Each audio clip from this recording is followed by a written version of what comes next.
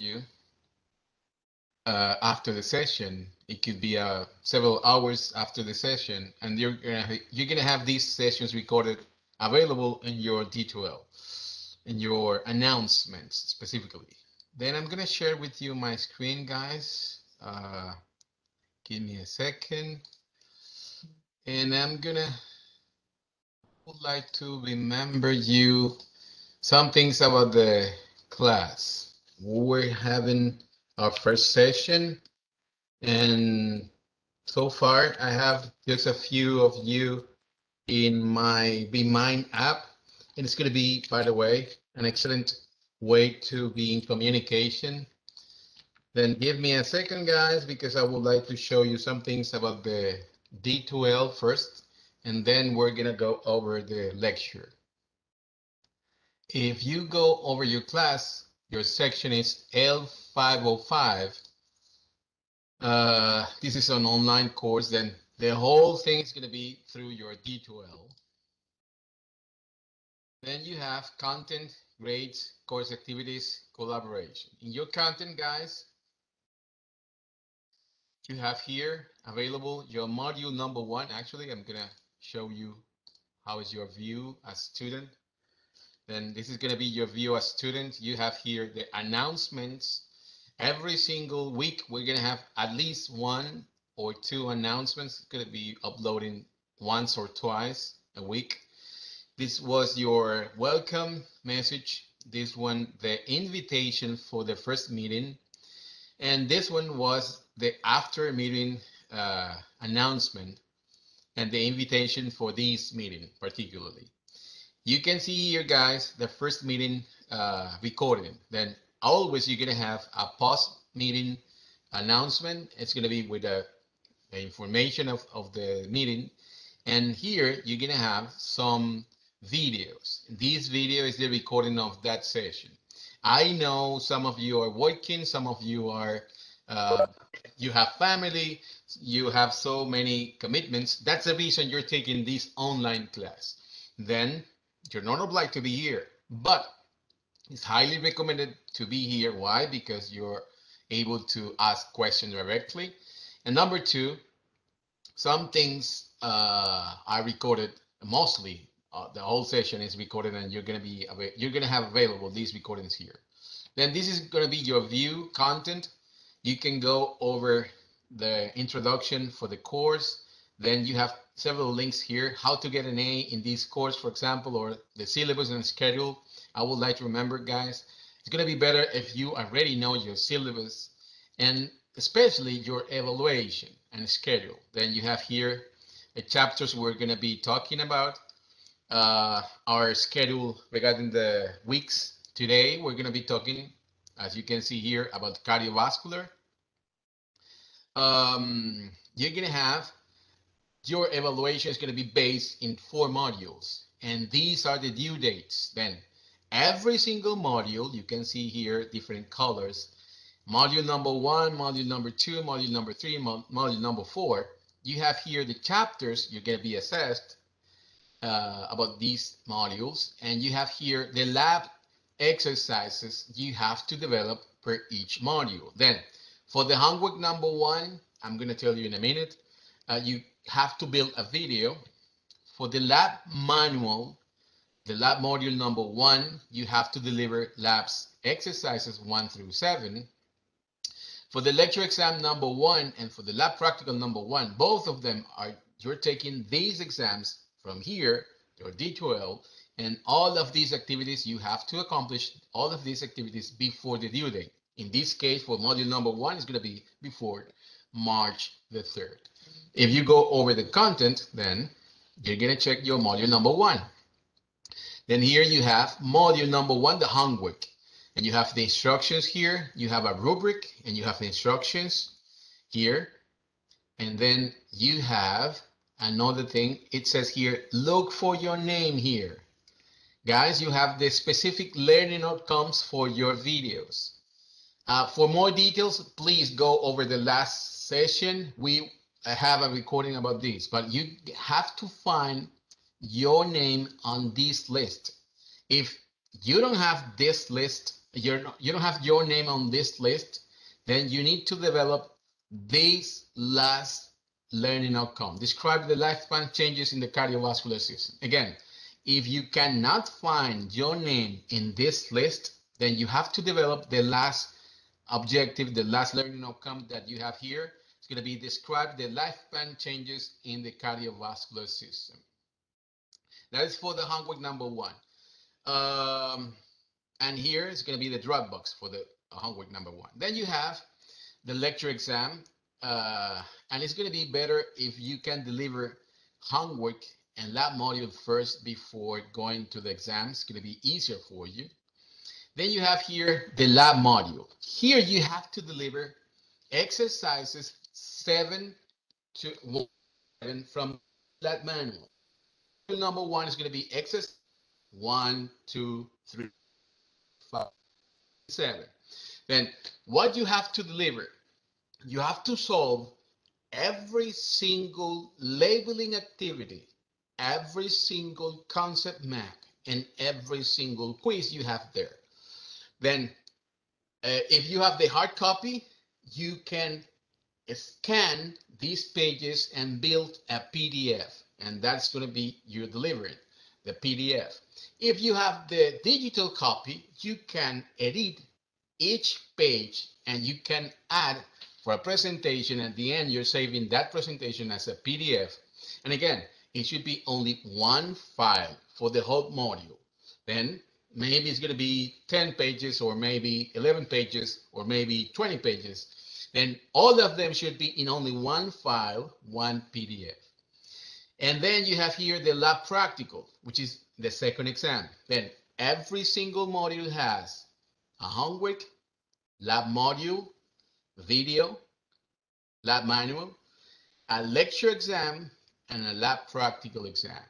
Guys, for the lecture exam, let me tell you something. You have here all the resources. If you go over all the resources, you can see here the PowerPoint presentations per each chapter. Very useful, by the way. And you have here a huge help for your exams. You have here the chapter reviews. For example, for this chapter for today, it's going to be chapter 15. And you have here these links with a list of questions.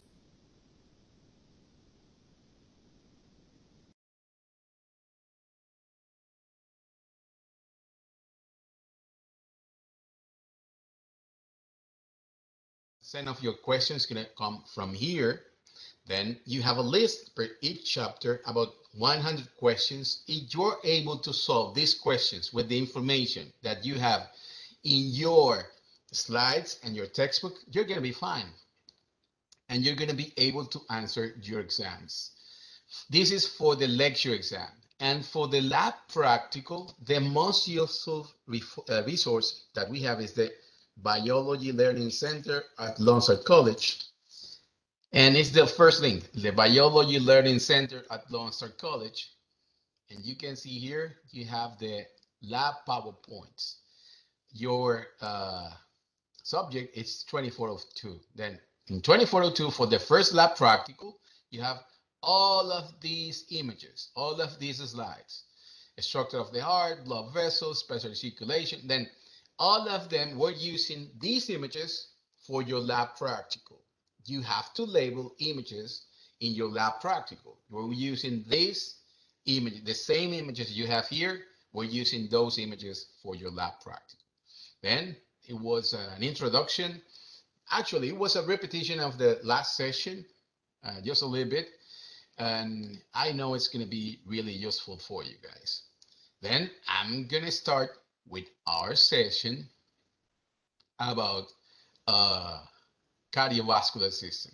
Guys, if you remember AP1, you were able to have some organ systems. You were studying last semester the integumentary system, the skin. You were able to study the skeleton or skeletal system.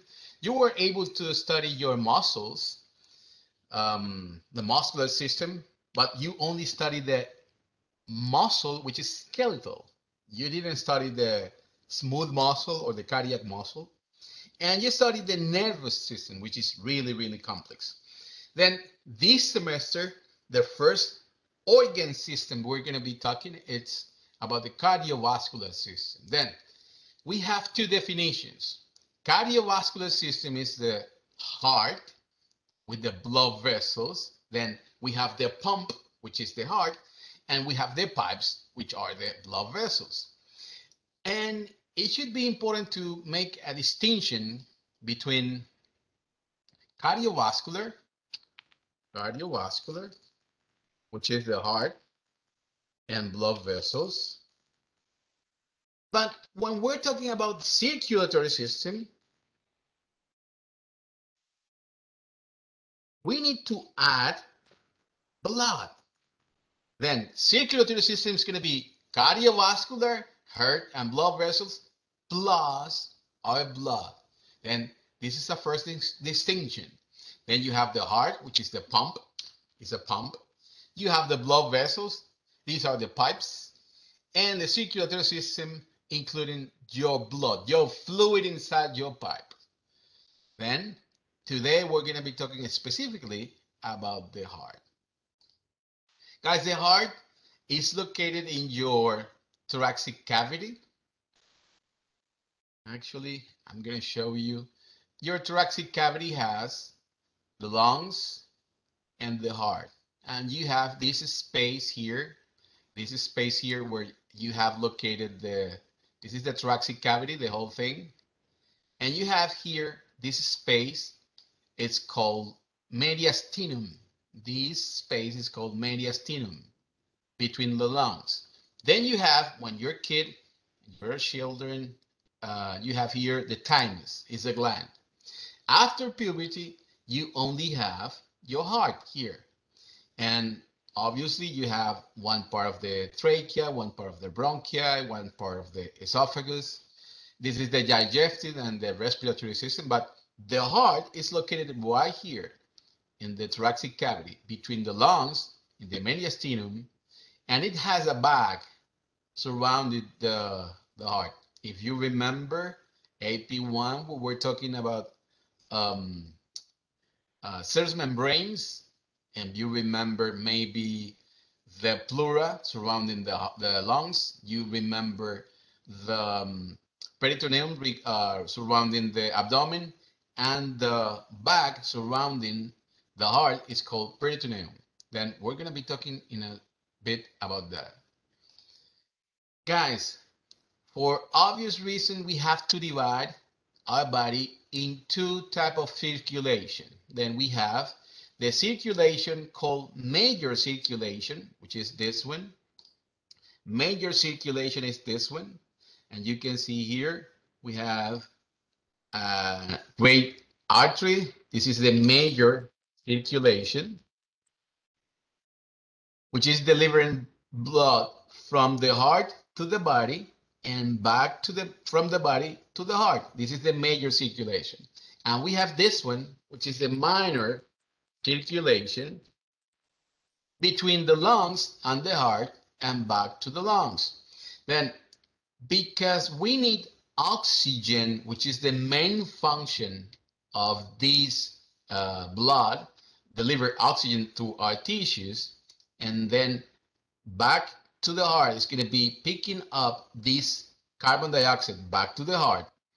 We use this major circulation. Then we're able to distribute our oxygen and our nutrients, our gases, through the major circulation from the heart to our body. This part is going to be oxygenated blood. We have this blood with oxygen. This is oxygenated blood. And by the way, you can see here we have this kind of circulation. It's on the left side, because on the left side of the heart we have oxygenated blood. Then back to the heart we have deoxygenated blood. This deoxygenated blood rich in carbon dioxide is going to be coming back through these veins back to the heart. This is the major circulation. Then we use, for oxygenated blood, arteries, And we use for deoxygenated blood, we use veins. For minor circulation, it's going to be the opposite. From the heart, we need to recover that oxygen inside our blood. Then we use for minor circulation, we use for deoxygenated blood, we use our arteries, and for oxygenated blood, we use our veins. Again, it's the opposite. Here we use veins from the lungs with oxygenated blood back to the heart. And from the heart, because we need to pump blood to be reoxygenated, we use arteries. And normally we use for every artery oxygenated blood except for the pulmonary artery, which is deoxygenated blood. And normally we use deoxygenated blood in our veins, except for the pulmonary veins, which is with oxygenated blood. These, by the way, these are pulmonary blood vessels. And these are systemic blood vessels. Again, this is a major circulation, which is from the heart. We distribute our blood with oxygens and nutrients to the body. Then we interchange that oxygen and nutrients. We pick up the carbon dioxide and waste from the body back to the heart. This is the major circulation. Then from the heart to the lungs, we need to oxygenate that blood. We need to get rid of the carbon dioxide and increase the concentration of oxygen. And then back to the heart, we use veins. Back to the heart, we use veins. This is a minor circulation. Again, when you have systemic blood vessels, you have oxygenated blood in arteries, and you have deoxygenated blood in veins. For the pulmonary circulation or minor circulation, you have the opposite. You have deoxygenated blood for arteries and oxygenated blood for veins. Let's see what else we have here, guys. This is the location for the heart. This is your thoracic cavity. You can identify here the sternum, the rib, and the diaphragm, which is the division between the lungs and the abdomen. And you can see here a cross section of the body. You can see here, this is, remember the anatomical position, and this is the left side and this is the right side. The heart, it's the side of the fist, your fist, and this part is the point or apex, and it's pointing to the left. This is the left lung, this is the right lung, this is posterior, this is your vertebral column, and this is anterior, this is your sternum. And again, let me remind you guys, the heart is located in this cavity, which is the mediastinum. This is the mediastinum.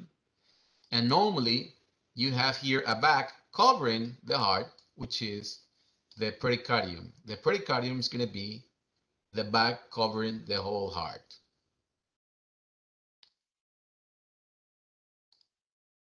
Guys, this is the wall of the heart. Then you have here several layers. If we need to study the structure of the heart, this is the wall of the heart. And again, you have here several layers. The bag outside, it's called pericardium. Pericardium. This is the bag outside of the heart. Pericardium. Pericardium. And you have several layers. The first layer outside is a fibrous layer. And this is the fibrous layer made of connective tissue, hard connective tissue. It's really, really hard. It's the fibrous layer.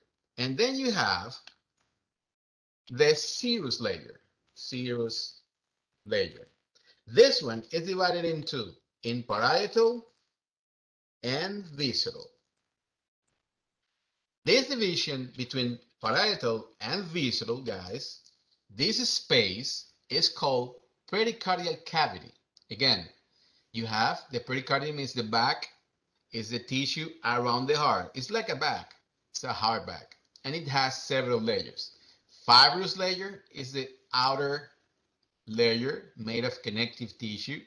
And you have an inner layer, which is right here in purple, which is the inner layer, and it's divided in two. The parietal layer is the outer one, and the inner one is the visceral layer. You have a space here, and this space is called pericardial cavity. And why is that space? Because you have some fluid here in this space. You have some fluid here in this space. And this fluid is to avoid the friction, because remember, the heart is always contracting, the heart is always moving. Then it generates friction. To avoid that friction, we have fluid here. Then you have pericardium, which is the external bag or protection of the heart, and we have two layers, fibrous pericardium and serous pericardium. And this is divided in two, parietal layer and visceral layer. The space between them is called pericardial cavity, and is filled with fluid or pericardial fluid. Now, regarding the layers of the heart, we have three layers: the outer layer, the middle layer, and the inner layer. The outer layer is the same visceral layer, it's the same one, it's the same visceral layer. Then you have this one is called epicardium. Then again, the visceral layer of the pericardium is the same epicardium, which is the outer layer of the wall of the heart. Then you have the most important and working layer here in your heart, which is the muscle. And if you remember at the beginning of the class, I told you, we talked last semester in AP1 only about one type of muscle, which is skeletal muscle. This is cardiac muscle. This is cardiac muscle. And the inner layer is the endocardium. You can see here in white, this line, the whole thing. This is endocardium. This one is the endocardium. It's the inner protection of the heart, the inner layer of the heart. And it's made of connective tissue as well. Then, regarding the three layers of the heart, we have epicardium is the outer one, which is the same visceral layer of the pericardium. We have the muscle in the middle, is the middle layer made of muscle, cardiac muscle, and we have the inner layer, which is the endocardium. Let's see what else we have here, guys. This is the external view. This is the external view of the heart. Again, this is the external view of the heart. This part is called the apex. And this is the point of the heart, and it's pointing usually to the left of the patient. The left, this is the right. Remember the anatomical position. This is the left, and the heart is pointing to the left. You have here your left lung, and the other side you have the right lung. Then this is the external view of the heart. Then you have here 4 chambers. Inside of the heart, you have 4 chambers. Imagine this is divided in 4. Then you have 4 chambers here. 1, 2, 3, and 4. Guys, this is the right atrium. This is the left atrium. This is the right ventricle, and this is the left ventricle. Again, our heart internally is divided in 4 chambers, 4 spaces. I'm going to show you in a minute. Here you can see it. Here you have the left ventricle. Here you have the right ventricle. Then you have 2 superior chambers. Here you have the left atrium, and you have here the right atrium. We have here a lot of internal structures, and we're going to study this better in this view. Sorry, it's going to be in this view. Nice. Then we have now 4 chambers. This is the internal view of the heart. This is the left atrium. This is the right atrium. This is the right ventricle, and this is the left ventricle. As you can see here, The heart is not symmetric. It's really asymmetric. You can see here, the heart is not exactly symmetric, but we can divide just to analyze these four chambers. This is the right, this is the left. The superior ones are called atrium, and you can read here, right atrium and left atrium. The superior ones are called atriums. And then we have the inferior ones. These are called ventricles. These two are called ventricles. Then we have right ventricle, left atrium, right atrium. These four are these chambers or spaces inside of the heart. Guys, this is a pump that we use here in this pump. We use here blood. Then on the left side of the heart, for both here and here, for the left side of the heart, atrium and ventricle, we have oxygenated blood, always oxygenated blood. And for the right side, here and here, we have deoxygenated blood. Again, for the left side of the heart, we always have oxygenated blood, blood rich in oxygen, always. And for the left side, we have deoxygenated blood. For the superior chambers, they are called atria. Atria, in plural, it's atrium if it's only one, or atria, it's just two or more. Then in plural, it's going to be atria, and we have right side and left side. And for ventricles, we have right side and left side. This is right and left atria, and this is right and left ventricles. On the left side, always we have left side, we have oxygenated blood. And on the right side, always we're going to have deoxygenated blood. Always. Guys, this is key. You need to understand on the left side, we're going to manage oxygenated blood, and we're going to manage deoxygenated blood on the right side. The other thing I would like to show you guys about the structure of the heart is going to be these pieces of tissues between the chambers and blood vessels. These are called valves. Then imagine, again, we can use this one. If we have 4 chambers, we're going to have a valve here, right here. We're going to have another valve here. These 2 valves, one is located to the left and one is located to the right, between the atrium and the ventricle, and between the atrium and the ventricle. These valves are called mitral on the left, or bicuspid because it only has 2 parts, bicuspid. And on the right side, we have one divided in 3, one valve divided in 3, which is the tricuspid valve. Then on the left side, we have bicuspid or mitral, and on the right side, we have the tricuspid or tricuspid valve. Then after that, we have between the ventricles and blood vessels, we have 2 more valves. Between the left ventricle and the aorta, which is the main blood vessel artery in our heart, we have this particular valve called aortic valve. It's called aortic valve, this one, aortic valve. And why? Because it's from the aorta, or the main artery in our body. And the other one is this one.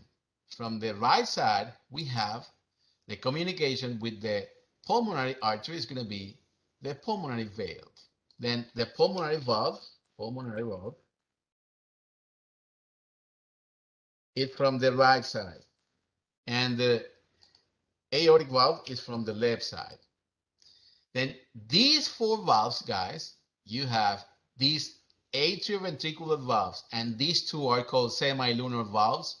Their function is avoiding the backflow. Again, the function of these guys is avoiding backflow.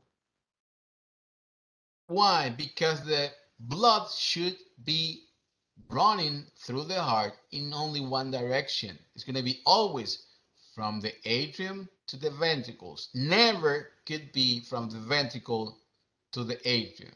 Then in order to avoid that backflow, you need to put here a couple of valves. These two are called atrioventricular valves because they are located between atria and ventricles.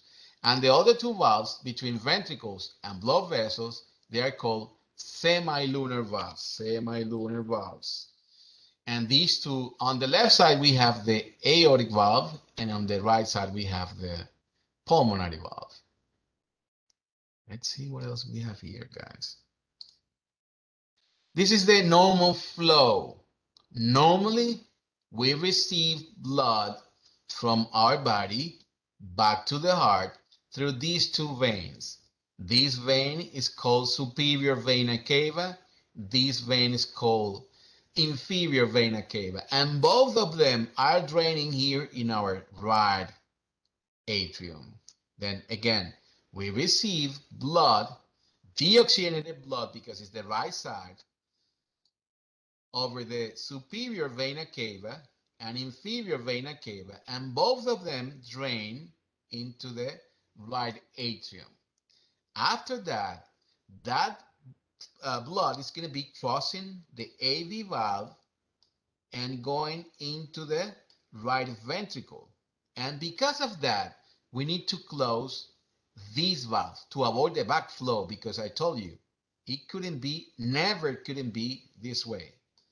The normal way is going to be always from the atria to the ventricle. Then, after that, we close this valve. Then, from the ventricle, right ventricle, this is deoxygenated blood. We need to refresh that blood. We need to get oxygen. Then, we send this blood through the pulmonary vein. And this vein, again, is the only pulmonary artery, and this one is the only artery with deoxygenated blood. Then we have two arteries. One is going to be for the left side, and the other one is going to be for the right side, because these two are for the lungs. Again, this is for the left lung, and this is for the right lung. Then we need to oxygenate that blood back to the heart. After oxygenation, we have these four veins. We have these 1, 2, 3, and 4 veins. And they're carrying back to the heart oxygenated blood from the lungs back to the heart. And they are draining inside of the left atrium. And then that blood is crossing this valve, which is the mitral valve or bicuspid, remember, because it has only two parts. This one is called tricuspid because it has 3 parts. This one is called bicuspid. Actually, let me write it down. Bicuspid or mitral because it's divided in 2 parts. Then when we have blood here, this blood is already oxygenated. It's reaching oxygen. Then we need to pump this blood to use it in our body. And we use this blood vessel. And this is the main artery that we have in our body. This is the main artery that we have in our body. This is the aorta, and it has 3 portions. Ascending portion. Ascending portion, which is this one, ascending portion. Then we have the arch, and then we have descending portion. We have a thoracic portion of the aorta going through the thorax and then the abdomen. And these 3 blood vessels, they're going to be delivering blood to our neck and head. This is the 3 vessels. They're going to be delivering blood to our neck, to our head, and to our upper limbs. And the thoracic aorta is going to be delivering blood in our thorax. In the abdominal aorta is going to be delivering blood in our abdomen and lower limbs. Let's see what else we have here, guys. This is the view, anterior view and posterior view, external of the heart. Guys, every single time you have any view of the heart with the apex pointing to the left, it's going to be the anterior view. If you have the apex pointing to the right, it's going to be the posterior view. Then this is the anterior view, and this is the posterior view. You can see here, again, this is the atrium on the right side. This is the ventricle on the right side. This is the ventricle on the left side, and this is the atrium on the left side. You can see here the posterior part. This is the left ventricle, the posterior part. This is the right ventricle, the posterior part. This is the left atrium, and you can see here the 4 veins draining all the blood, 2 from the right and 2. And this is the blood around the blues around the heart. Let's see what else we have here, guys. Guys, this is the structure of the cell. If you remember in AP1, we had the study of the tissues, and we were talking about tissues, the muscle cell, and you have 3 types. You have skeletal, you have smooth, and you have cardiac. This one is the cardiac cell, and it's different. Why? Because you have a branch cell. You can see here it has several branches. You have striations. You have here striations. These are striations. You can see here all of these striations. Actually, let me increase the size. These are striations. You can see here so many lines here. And you have here a division between cells. A special division is called intercalated disc between cells. Then these are intercalated disc between cells. Again, this is a picture of a skeletal muscle, sorry, a cardiac muscle. And you have to identify these parts. You have only one nucleus. You have division, special divisions called intercalated disc, and you have striations. These are features of your cardiac muscle. This is the cell of cardiac muscle. Guys, if I tell you, guys, could you try to stop your heart on your wheel? It's impossible because the heart is automatic. Then, if you remember the nervous system on AP1, you need to remember the nervous system is divided in 2. One of them is voluntary and the other one is non-voluntary.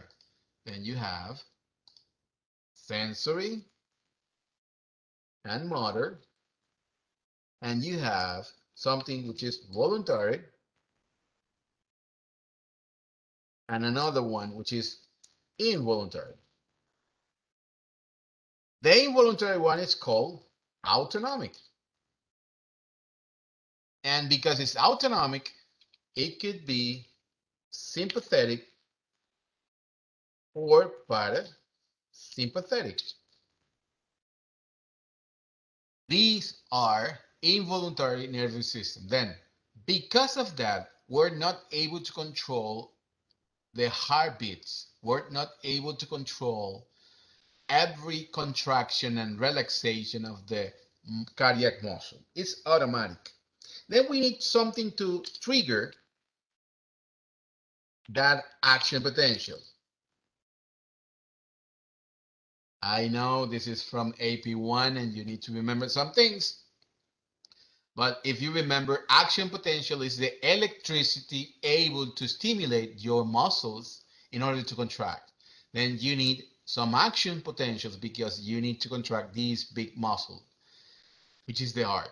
Then the action potential is going to be triggered by the natural pacemaker of the heart. This is the natural pacemaker of the heart. And this one is a group of cells able to trigger these action potentials. Actually, they are triggering always between 60 and 100 times per minute. That is the normal heart rate, 60 to 100. Then again, the heart is able to contract between 60 and 100 times per minute. That is the normal heart rate. And why is that? Because the natural pacemaker, the normal pacemaker called sinoatrial node, it's able to trigger action potentials how many times? 60 to 100. That is the reason when we have more than 100 per minute, we have tachycardia. And when we have less than 60 per minute, we have bradycardia. Then it's because of this, we're able to trigger action potential from the natural pacemaker located right here in your right atrium. This group of cells is called sinoatrial node. Then you need to distribute this action potential through the whole heart. Then you're using these fibers to distribute from here to the other atria, to the left atria, and the rest of the atria. Then you have a second station here. And the second station here is the AV node or atrioventricular node, or which is the same AV node. An AV node is the second station after the SA node. This one is called SA node, and this one is the AV node. The second station is going to be a delay. This one has less, is able to trigger action potential as well, but it's going to be a lesser frequency. It's going to be less than 60. Actually, it's going to be about 30 to 40 times per minute. That is why we don't have these frequencies. We have the heart rate is going to be this one because this one is the natural pacemaker of the heart. But imagine we have a disease here. We have a problem with the we have a problem maybe with the node in this one. When we have an infarction or maybe we have a disease affecting this group of cells, then we're going to have this one triggering action potentials is going to be 30 to 40 per minute times. But it's not enough. That's the reason we're using artificial pacemaker. When this one is not working, we're going to have artificial pacemakers because 30 to 40 is not enough. Then after we receive the action potential here, we need to distribute that action potential through the whole heart. And we use this, which is the bundle of His, or it's called AB bundle. Again, it's called this piece of wire, if you can think of that, a wire which is called bundle of His or bundle, AB bundle, AB. Every single time I'm telling you AB, it's because it's atrioventricular. Atrioventricular bundle or bundle of His. This is this piece of wire. And this piece of wire, this piece of tissue, it's transmitting the action potential from the AV node to the rest of the heart. And you have here two branches from the AV node or from the bundle of His. You're going to have two branches. One is going to be to the left side, and the other one is going to be to the right side. Then you have here two bundle branches. One is going to be to the left side, and the other one is going to be to the right side.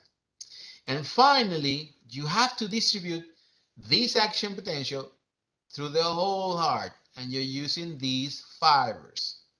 And these fibers, at the end of the heart, they are called Purkinje fibers. These fibers are called Purkinje fibers. Then again, you need to learn this sequence. The first, the pacemaker is going to be the SA node or sinoatrial node. The second one is going to be the excitation of the walls of both atria. Then you have the delay here, which is the second station for the action potential, which is the AV or atrioventricular node, and it's firing action potentials. Then you have this bundle, which is the bundle of His or AB bundle. Then you have the bundle branches, one for the left, one for the right. And you have finally these Purkinje fibers, and they are able to conduct the excitation, the action potential through the ventricular myocardium. Remember, the myocardium is going to be the muscle of the heart. Then again, you need to learn this sequence because you're going to be asked about that during the exam for sure. Actually, it's for your lecture exam, your lab practical, and your HES exam. You're going to receive these type of questions. This type of information is really useful. I'm going to be talking to you about what is really important to know and what is not so important to know. This one, it's important to know for your career. And sometimes I'm going to tell you which is important for your, only for your exam. See what else you have here, which is really important. This is the action potential. You need to check again about this. But the action potential is going through the myocardial contraction and relaxation of the heart. Guys, now I'm going to tell you something about the ECG or electrocardiogram. And it's one of the most important parts in this session. The ECG or electrocardiogram, guys, is going to be something you're going to use for life, forever in your careers. It could be as a nurse, it could be as a OT, as a PT, as a kinesiologist, whatever you take in the healthcare career, the healthcare field, it's going to be really important to know the ECG. The ECG is the graphical representation of the electrical activity of the heart. Then I already told you, we have electrical activity right here. We have the action potential. When we can represent that graphically in the ECG. ECG, by the way, ECG or EKG is the same thing. It's electrocardiogram and it's ECG. Sometimes you're going to check EKG because that is in German. I don't know why it's so popular here in the States, but usually you can read or ECG or EKG. EKG is about the electrocardiogram. Guys, we have several ways or several signs or several graphics to analyze. Then the first one is going to be the P wave. P wave is the beginning of the activity. P wave is this wave. P wave is the first wave we have in our ECG. This is the P wave. And if you remember AP1, we were talking about action potential. And the action potential has depolarization and repolarization. Then we have for the action potential, we have depolarization, and we have later repolarization. Usually, you need to relate depolarization with contraction. And this case, this particular case for the heart is called systole. And for repolarization, you need to think in relaxation. And for this particular case of the heart, it's called diastole. Again, for the action potential, you need to think in two type of activities. Depolarization, and you need to associate that phenomenon, that electrical phenomenon, with clinical phenomenon, which is the contraction, after you have the depolarization, you're going to have the contraction of the muscle. In this case, for cardiovascular, for the heart, is called systole. The contraction of the heart is called systole. And the other electrical event is the repolarization, which is the relaxation of the muscle. After the repolarization of the muscle should be happening the relaxation of the muscle. And for this particular um, uh, cardiovascular system, we have diastole. Diastole is with A. Sorry about that. It's with A. Diastole. Then we have systole and diastole. Before systole, we have the depolarization. We have diastole or relaxation. We have the repolarization. Then the first wave is going to be the P wave. And this P wave is the depolarization of the atrium. And this is for atrium. Atrium depolarization. This is the representation of the depolarization of the atrium. Then we're going to have here this segment, which is called the PR interval. This is for the contraction of the atrium.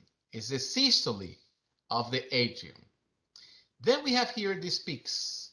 These waves. This negative R, which is peak. We have this S, QRS complex. This one, the whole thing is called depolarization, but this time is for ventricles. This time is for ventricles. Guys, I'm going to stop here for a second. Give me a second. I need to stop here for a second. I'm going to stop sharing my presentation. I'm going to be absent from here for 2 minutes. Give me 2 minutes. I'm going to be right here. I'm going to stop recording actually. Now we're recording and I'm going to share my screen with you again. Guys, we were talking about the waves of the electrocardiogram, or P wave is the beginning of the electrocardiogram, is the atrial depolarization. Then we have here the complex, QRX complex, which is the ventricular depolarization. Then this is the contraction for atria, and this is the contraction and depolarization for ventricles. And this T wave is a repolarization for, this is a repolarization for ventricles. This is the depolarization for ventricles, and this is the depolarization for atria.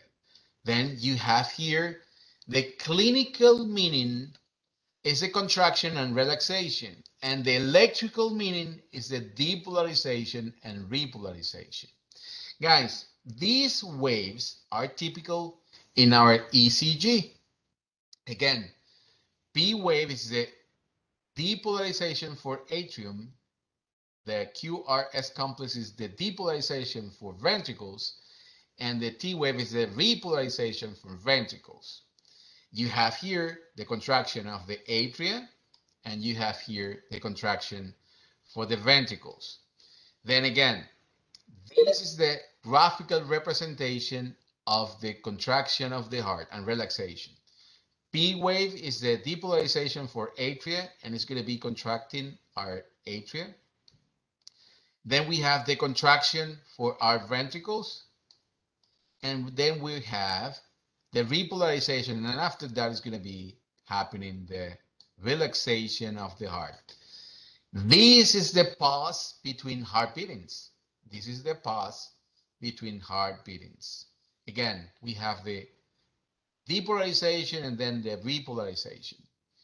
Guys, normally our heart rate is about 60 to 100 per minute. Then usually if you have maybe a heart rate of 70, we're going to have the whole thing happening in less than 1 second. For example, if it's 60 per minute, it's going to be the whole happening in 1 second. But it's more than 60. The usual heart rate is going to be about 75. Then you have this is whole happening in less than 1 second. This contraction and relaxation of the heart is called cardiac cycle. Again, the whole contraction and the whole relaxation of the heart, systole and diastole, both together, systole and diastole, all together, they are called cardiac cycle. And this cardiac cycle is the most important event. If you are able to understand the physiology of the cardiac cycle, you're going to be able to succeed for this particular chapter. Because the heart, the most important, the most difficult part is going to be the cardiac cycle. I'm going to stop here this. I'm going to move for the next. Okay, then you have here the different meanings, clinical and electrical meanings of the ECG. Again, P wave is the atrial depolarization. QRS complex is the ventricular depolarization. The T wave is the ventricular repolarization. When you're studying the interval PR between P and QR interval, then you have the contraction. You're going to have here the contraction of the atria. You're going to have here the contraction of the ventricles. And here you have the QRS interval, which is the atrial repolarization and diastole. The PQ segment is going to be the contraction for the atria, and the ST segment is going to be the contraction for the ventricles. Guys, if you are able to interpret the ECG, is going to be very useful for you for your life. With your ECG, you can know if the heart is working correctly because of the shape of the waves, because of the duration of each segment and wave, and because of the calculation of the heart rate. Then you can calculate the heart rate with the ECG. You can assume if the heart is working properly or not. You can assume if you have bradycardia or tachycardia, and if it's working or not properly the heart. Let's see what else we have here. Then this is the summary for the ECG. As you can see here, the beginning is going to be the depolarization of two atria. It's going to be the P wave. Then you have the depolarization and contraction of the atria, which is the whole segment PQ. Then you have this transmission of this action potential through the septum and through the ventricles, and you have the QRS complex, and then the contraction of the ventricles. And finally, you have the T wave, which is the repolarization for the ventricles, and then the relaxation of the ventricles. The whole thing, guys, the whole thing together is called cardiac cycle. Cardiac cycle. And it's going to be really, really important for your knowledge here. Guys, several kind of ECG representations. This one, as you can see, it looks normal. And you have here, I can tell you guys, because you have 1, 2, 3, 4, almost 5. Between them, you have to divide 300 by the number of big squares, and you have here a heart rate of 60. Then it's normal and it's regular. You can see here all of these waves with normal shapes. This one, it's called normal rhythm or sinus rhythm. Why? Because this is following 60 to 100. It's regular, and you can see the shape of every single wave is called normal. But this one is not normal. Can you see here P waves or QRS complex or T waves? No, you cannot see anything here. It's a mess. It's a disaster here. It's a chaotic ECG. Then you have here no electrical conduction, no proper contraction. Then you're not pumping blood with this one.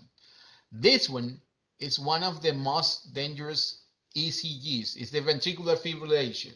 You need to apply CPR, and you need to, because the heart is not pumping, and you need to defibrillate. You use the defibrillator on this patient because you have this patient is really close to die.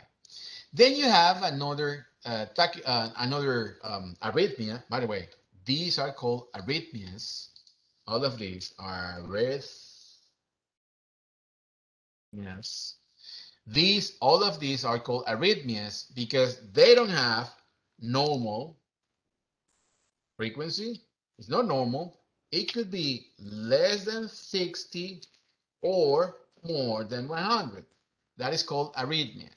And because it's not regular, you can see here, you can have here several seconds, different distance here. This is regular, but you cannot see here all the waves. You only can see here P waves, for example, and you can see here QRS and T complex every 2 or 3 heartbeats. And this last one, you're going to have abnormal shapes of these waves. Then all of these are called arrhythmias. The second one, you can see here P waves and QRS complexes, but you have no relaxation for the heart. Then this is called atrial fibrillation. Atrial fibrillation is because the contraction of the auricles, the atrium, is very fast, and you don't have a proper pumping of the blood. Effective pumping of the blood is only for this one. Then you have here another kind of arrhythmias.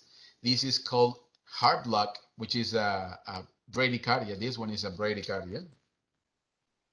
It's less than 60 per minute. And you have here something called premature ventricular contraction. And when you have these ones, this one is called extrasystole.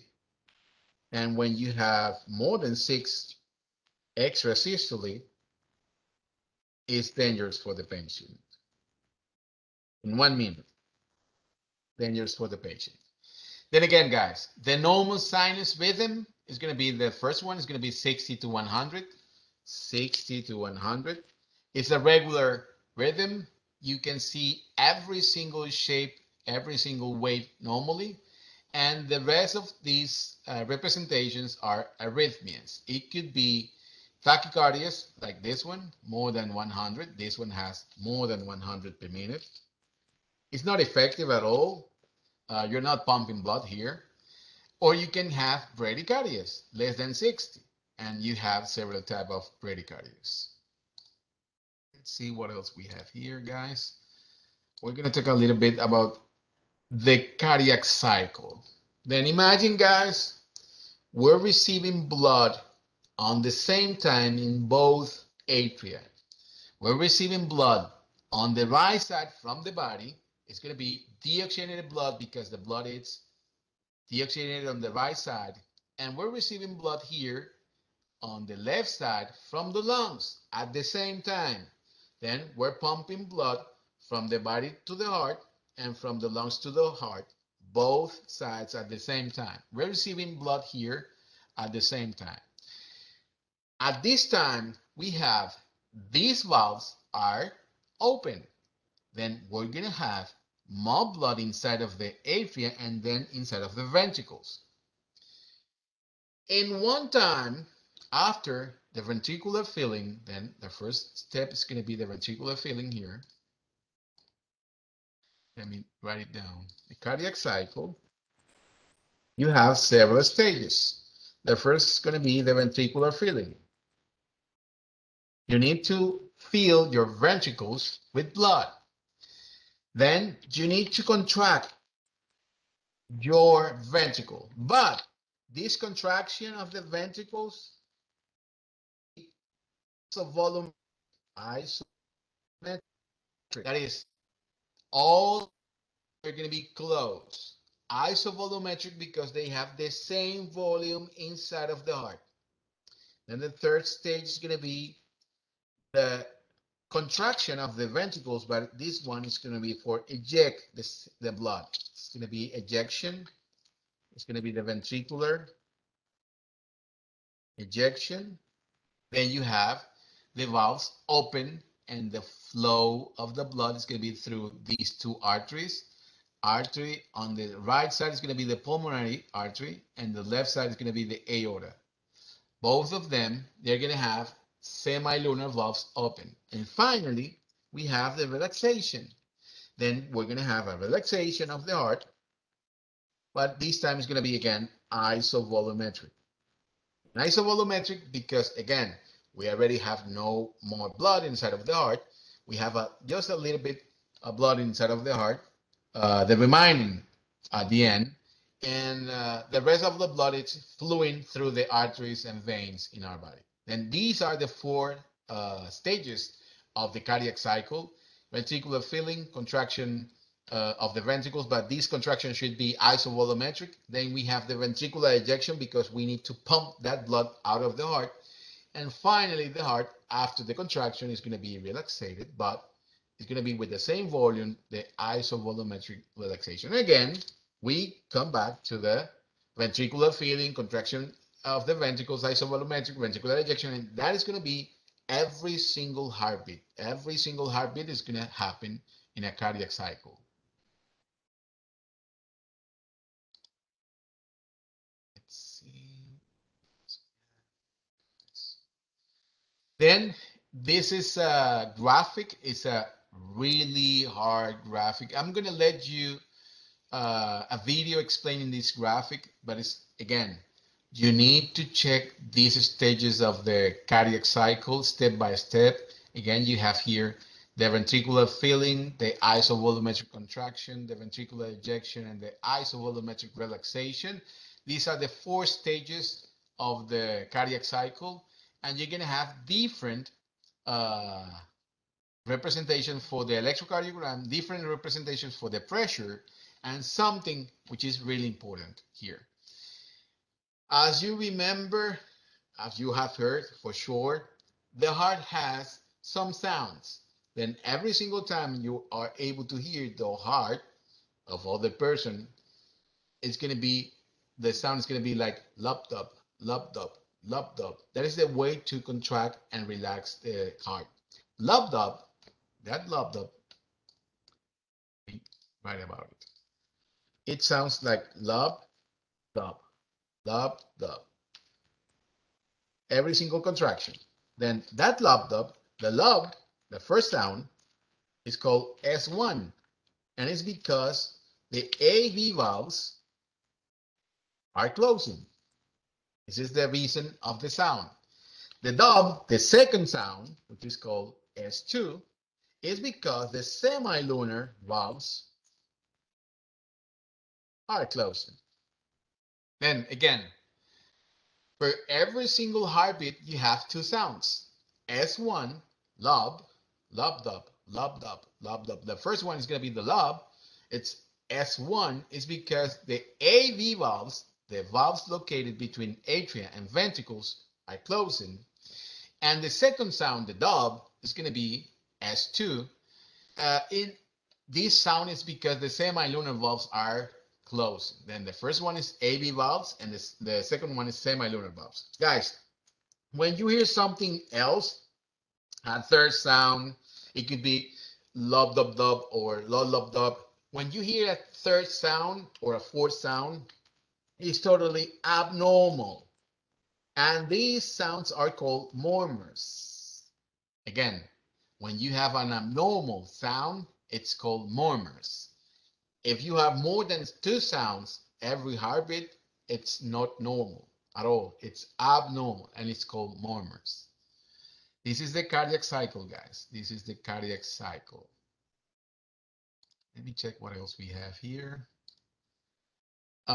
This is the representation of the minor circulation and what is the origin of pulmonary edema. Oh, this is important, guys. This is the neural control of your heart rate and blood pressure. Normally, your heart it's beating by itself because it has the control of the parasympathetic and sympathetic, both involuntary, both autonomic nervous system. Then, normally, the heart is controlled by two centers that we have in our brain. If you remember AP1, our brain is our cerebrum or cerebellum, and we have these, which is the brainstem. And the brainstem has three parts. This one is the midbrain, this one is the pons, and this one is the medulla oblongata. Then in your medulla oblongata, you have a couple of centers. One is cardio excitatory and one is cardio inhibitory. Then cardio excitatory and cardio inhibitory. Then the excitatory one is going to stimulate your heart, but the inhibitory one is going to depress your heart. Then the cardioexcitatory center is to increase the heart rate, to increase the blood pressure. The cardioinhibitory center is going to decrease the heart rate, to decrease the blood pressure. Then when you have sympathetic nervous system, it's going to increase your heart rate, your blood pressure. Then you have adrenaline, noradrenaline working. When you have parasympathetic, it's going to be decreasing your functions, your heart rate, your blood pressure. If you remember last semester, guys, we were using acetylcholine for this one. Acetylcholine for this one. Then if you remember the last semester nervous system, you were talking about the sympathetic nervous system is the one for fight or flight. When you're alert, if you have a bear in your room, you need to run. Or maybe if you have something which is violent with you, yeah, then you're gonna fight. Then you need the sympathetic nervous system. You are secreting adrenaline and noradrenaline. On the other side, if you need the parasympathetic, is because you need to rest or digest, and then you're secreting acetylcholine. Then sympathetic fight or flight is going to be to increase your heart rate. You need to pump more blood. You need to increase your blood pressure because you need to move faster. You need to fight. You're going to be increasing your functions. On the other side, you have parasympathetic. Then you need to decrease. You need to take a breath. You need to rest. You need to digest your food. Then you use this parasympathetic, and the acetylcholine is going to decrease your heart rate. It's going to decrease your blood pressure. And then again, here you can see here, this is the parasympathetic and this is the sympathetic. This pathway is for decreasing your functions. These pathways, it's for increasing your functions. Then you have some connection between your medulla oblongata and the natural pacemaker. Remember the sinus, the SA node sinus, and you have some connections between your brain and your sinus in order to stimulate your heart rate and blood pressure.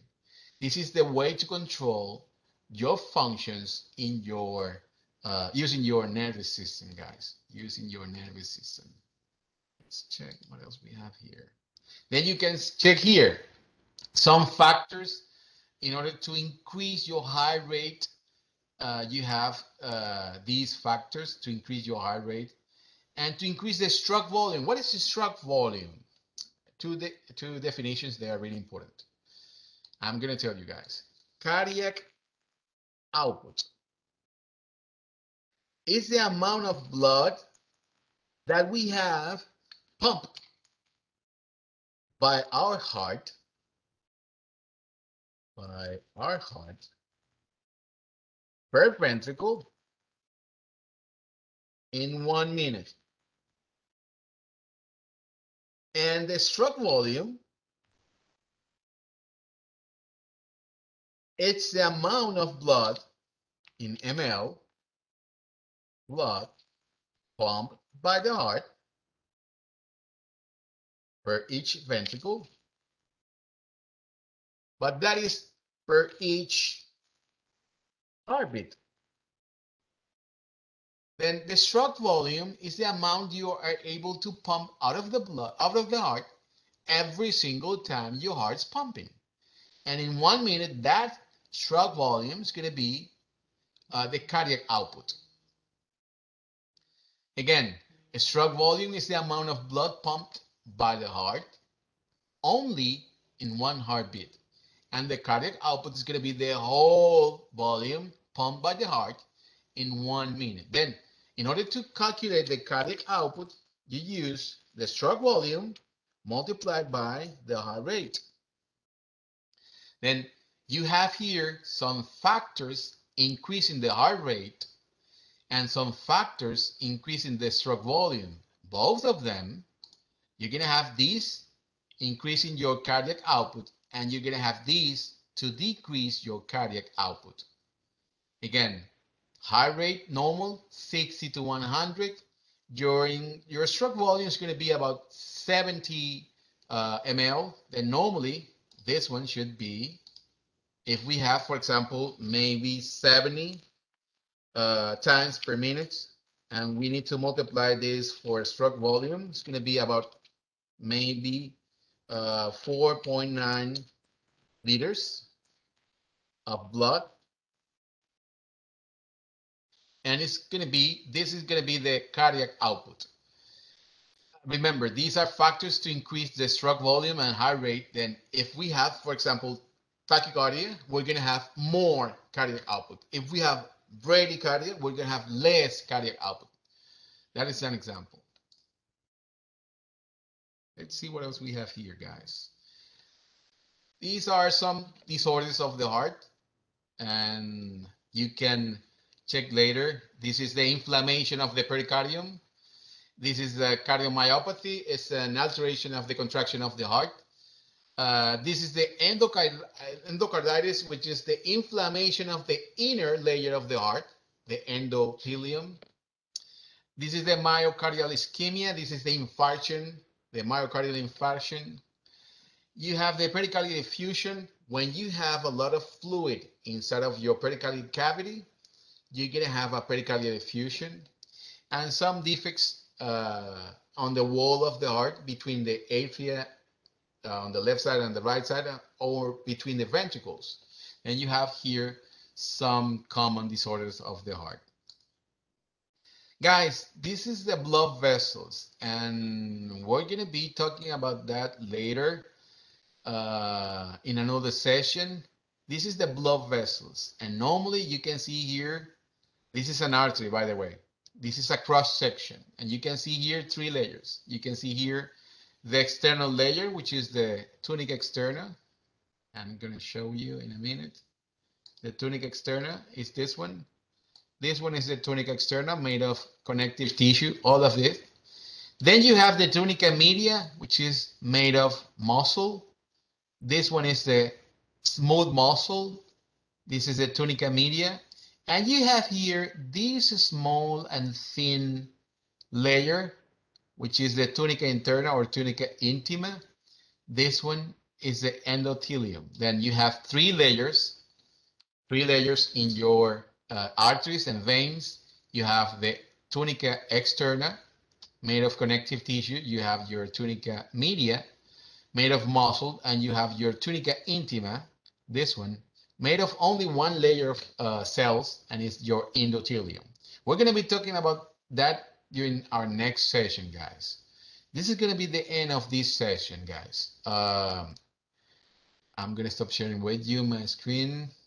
I'm going to stop recording this session. If we're having some questions from students, and I would like to record these questions because it's very useful material for the rest of us.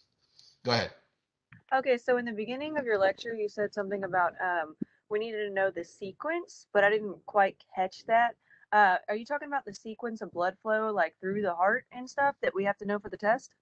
Perfectly. You need to know the sequence of the blood flow. You need to remember we're receiving blood from the body.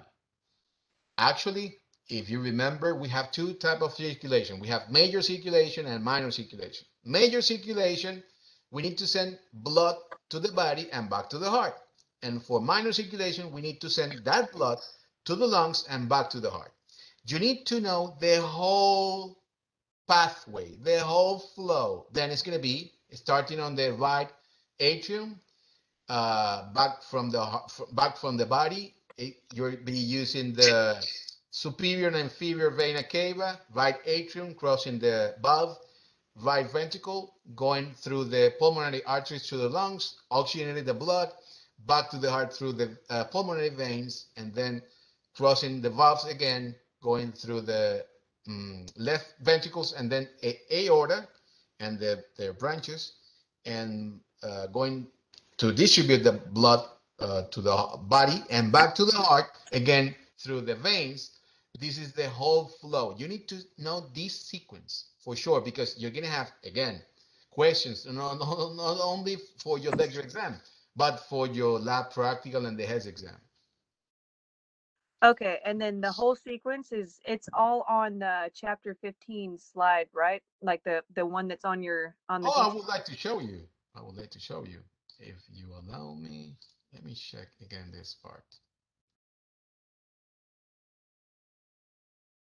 Can you see my screen now? Yeah.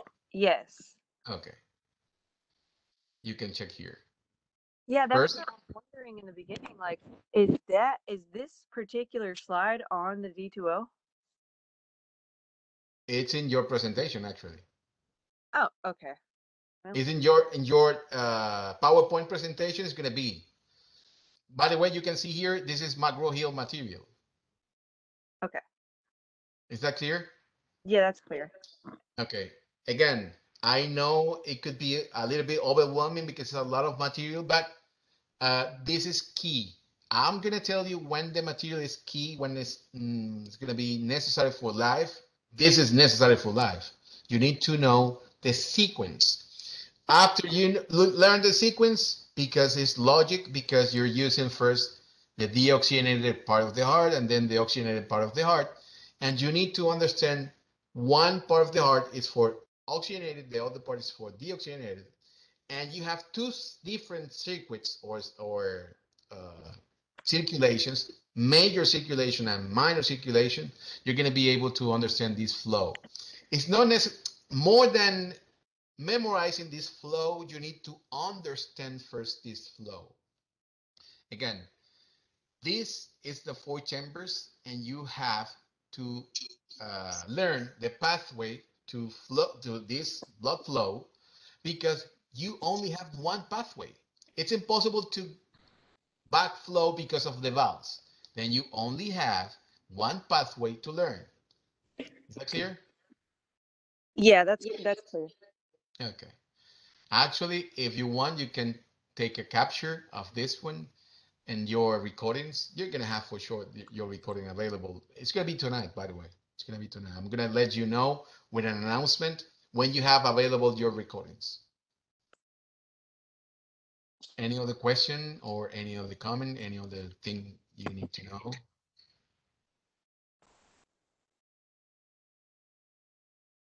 Okay, I don't think you have any other thing to ask.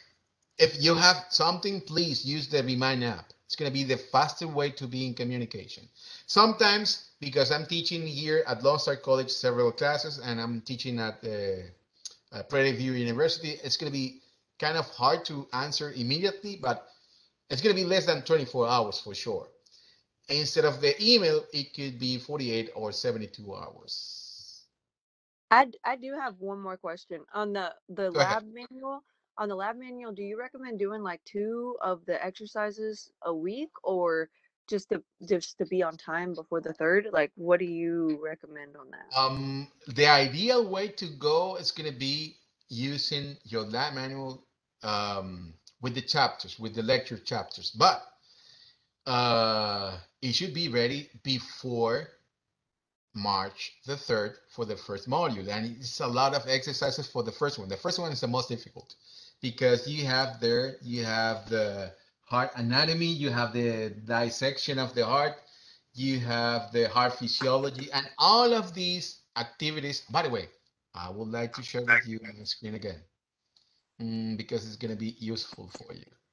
Most of the things you're looking for labeling, you're going to find these structures in your BLC Lawrence College, your Biology Learning Center.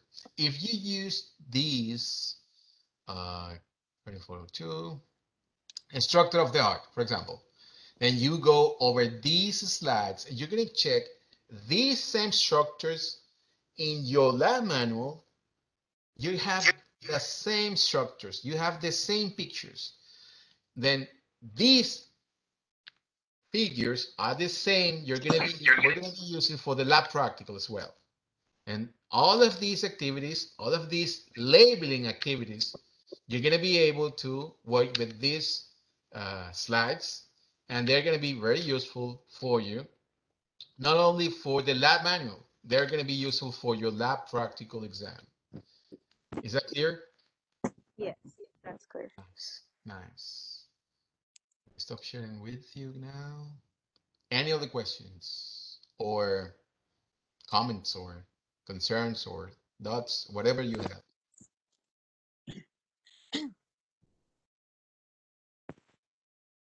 I don't have any questions. Okay, then we're gonna stop the recording now. Guys, it was a pleasure to be here with you. I'm gonna be uploading this recording, and please try to check your slides before the class. It's gonna be very easy for you if you're able to do that.